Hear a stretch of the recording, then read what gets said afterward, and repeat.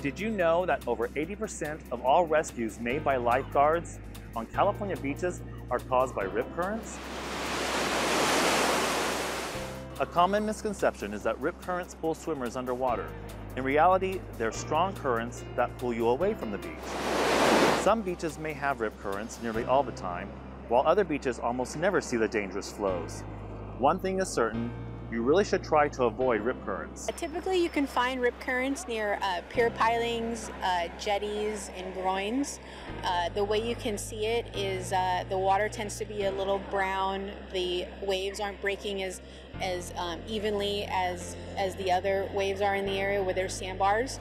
You can learn more about rip currents and get additional information and safety tips by visiting oesnews.com, and make sure to follow us on Facebook, Twitter, and Instagram.